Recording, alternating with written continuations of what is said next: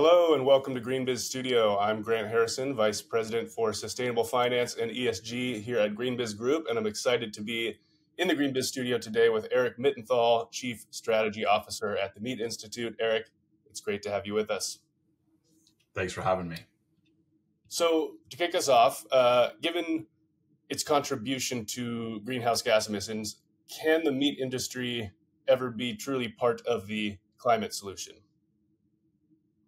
Absolutely, we can. And I think it's imperative that we are part of the climate solution.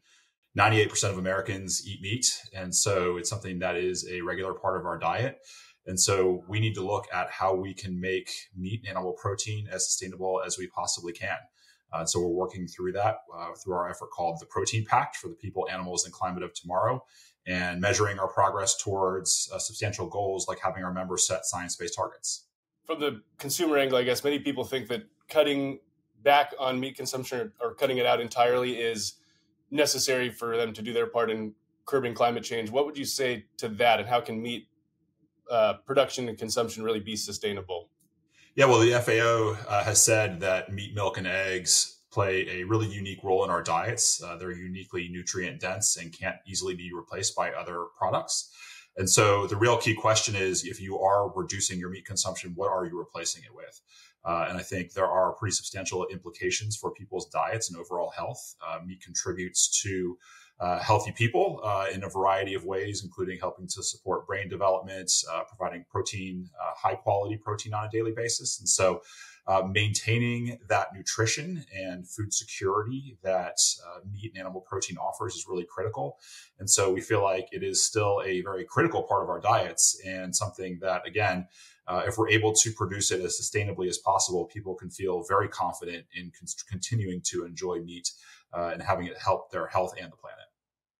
And something that is referred to consistently, not just in the food and ag sector, but in finance and in buildings and in other sectors around sustainability, is that they need the right enabling environment to achieve their portion of the role in transitioning the economy to a clean one.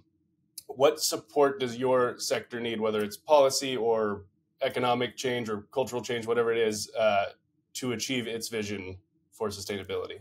I think investment into the sector is really important. As the debate gets very polarized around meat's role, the investor community can play a very important role in ensuring that investments into animal protein can help improve sustainability. We have a very big supply chain. Food and ag in general is a massive economic supporter, and producing meat, milk, and eggs is a big part of that. And so the more that we can invest into the supply chain to ensure improvements are able to be made in a way that are effective and based on science, the better. And so those investments are critical. And we really want to work with the investment community to make sure that we're directing those to the right places to ensure meaningful progress. And what about the kind of key constituent in this sector, the farmers? What are the biggest barriers or challenges for farmers in playing their role to achieve your vision, and especially squaring the circle between addressing climate change as it pertains to their sector and their work while meeting the growing demand of feeding the world, essentially? Yeah, farmers are being asked to do a lot, and farming is also a business. Farmers play a huge responsibility in helping to feed the world, but they are also running their businesses, supporting their own livelihoods. And so we have to make steps very meaningful and affordable for them to be able to utilize on their operations. And so ensuring that they're getting paid for the things that they need to do on their operations and supporting that throughout the supply chain is critical. And again, that's a role that the investment and financial community can play to ensure that farmers are seeing that benefit to be able to maintain their operations and also making them more sustainable. Great. Well, thank you so much, Eric, for coming and making us a little smarter on this topic. Thank you so much for joining us in the GreenBiz studio today. Thank you so much.